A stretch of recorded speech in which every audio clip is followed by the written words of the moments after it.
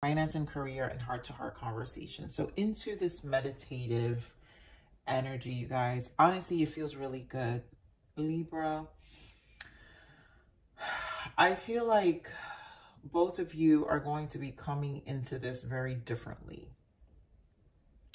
And, you know, finance and career, it could just mean like both stabilize outside. It's almost like you guys just shifted your focus outside of this connection. I feel this could be a very deep soulmate, twin flame reading as well.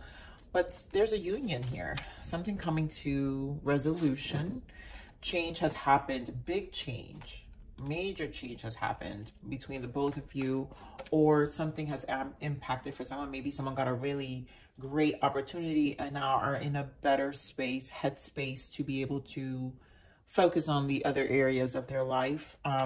Point is, I feel there's a good energy here. Yeah, there's a good energy here of change and two people coming together to resolve and talk because of the headspace you both are in. Yeah, retreat. I'm telling you, past life relationship and soulmate. This is a soulmate. And for some of you, twin flame energy, ascension, where an ascension happened. Now you guys are back, attraction, forgiving, learning. There's something, you both had death energy, transformation, like either a dark night of the soul. Something within your spirit has transformed that now it's ready to come back together because of some of the healing that has taken place during this retreating space. And, you know, now you guys are gonna really, you know, like talk, but also express in a different, energetically, even in a different mind frame. So let's see what else we've got for this energy. I really do feel it feels really good. I feel like you both have taken time. Oh my God, I swear when you guys see these cards I'm looking at right now, it just flipped. Two more, Spirit.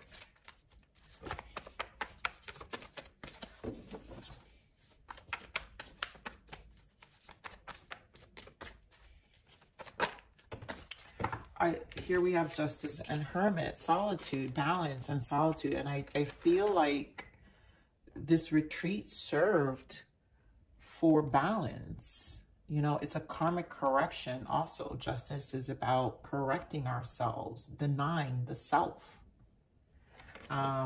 Emotional loss, Five of Cups. Look at this, Five of Pentacles and the World. So it was drastic. This is like change and something big transformed. You know, we do have the Nine of Cups in the bottom, so definitely emotionally coming out very different from whatever this setback was. Again, financial, material change here, so it could have been a loss of job, and now the World is here, so it's a cycle that's ending. You know, nines again represents cycles ending, so it's very good on this Justice. And again, it feels like a karmic correction that's happening of something that healed within the both of you. Give me more on this Justice.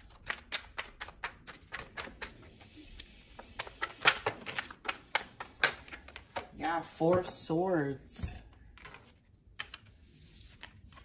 Four of Swords, King of Pentacles, Queen of Pentacles. There is, some of you could be dealing with a earth sign, Taurus, Virgo, Capricorn, or water sign, Cancer, Scorpio, Pisces, Libra. But this time apart is a karmic correction but energetically, I feel also a stabilization. Again, finance, King of Pentacles, and coming to finally emotional resolution, feeling a lot better about where we are right now, you know, our current situation, tough energy to get us there, right? Stabilizing. Give me more of this Nine, this Hermit energy, solitude.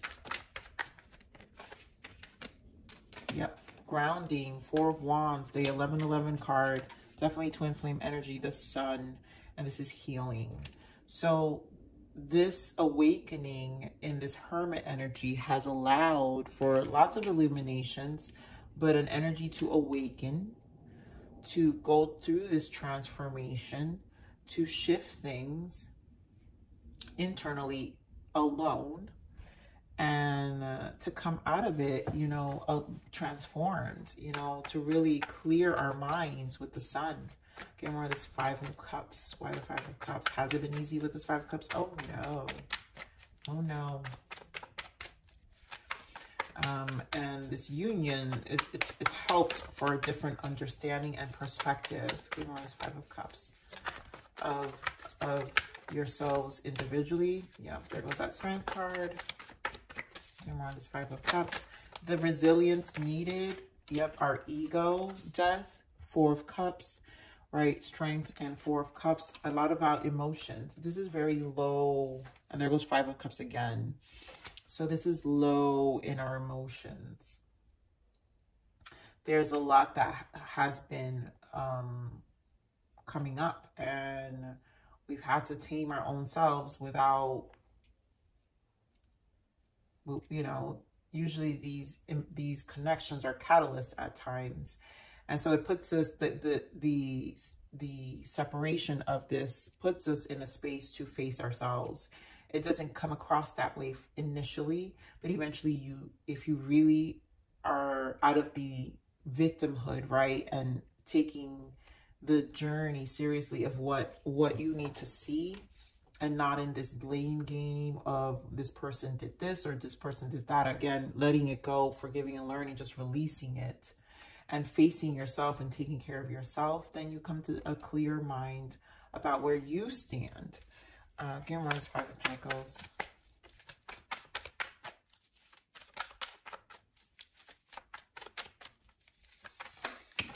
It's too many cards, but Ten of Swords definitely coming to an end here. Again, one is Five of Pentacles. Wow, Ten of Swords fell, but now we got Ten of Wands. So Ten of Wands and Three of Cups.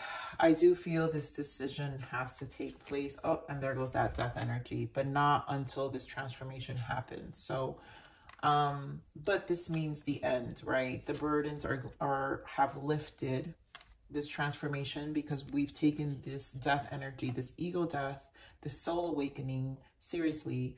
And, you know, we will make a decision to connect at some point, reconcile, right? Forgive and learn. So basically, we'll be in a better emotional place to be in a space together to rectify and the reconciling items in the connection.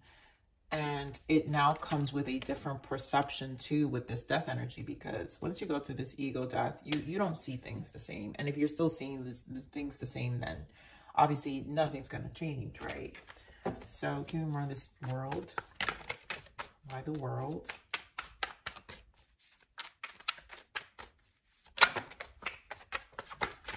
Yeah, this commitment, Seven of Pentacles and Two of Pentacles. This commitment and this whirlwind of change, again, financially for one of you, or both of you, but it took time to rebuild, right? Financial, material change, maybe even moving locations, because we have the World. Also the World, it's the fixed sign. So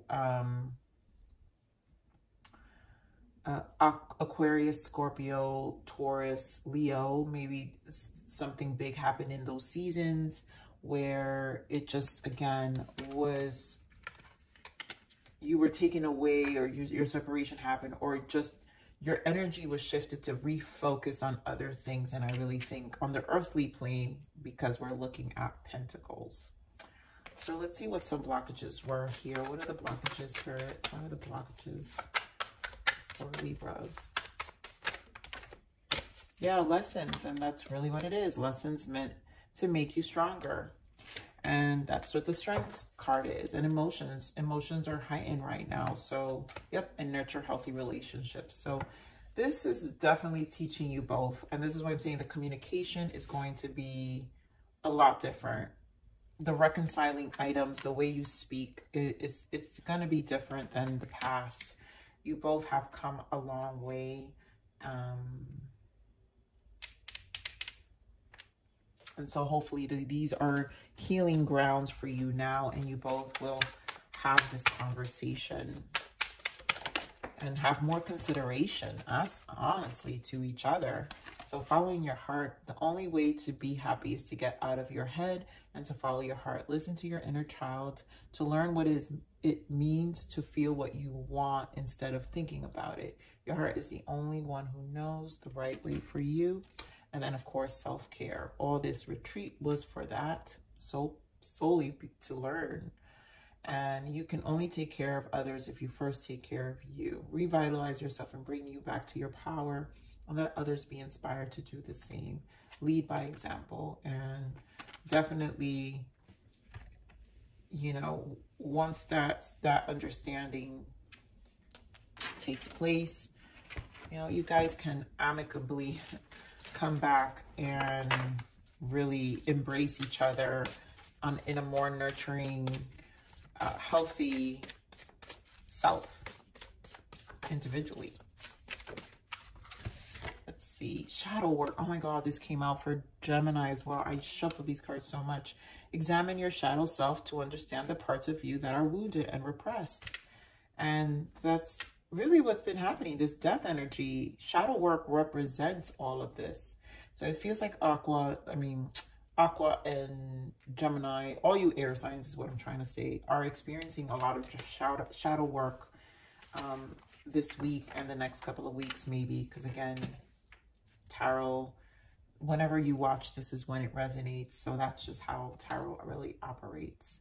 But definitely shadow work, and to, you know, really dive into and examine ourselves individually, right? Because no one knows your shadow work unless you dive in. You know, it's not going to be your neighbor or your mom or your cousin or your co-worker. Shadow work is an individual journey, as it is for you, as it is for your person. We cannot do that work for anybody, and they cannot do it for us. So I'm going to leave it there, Libra.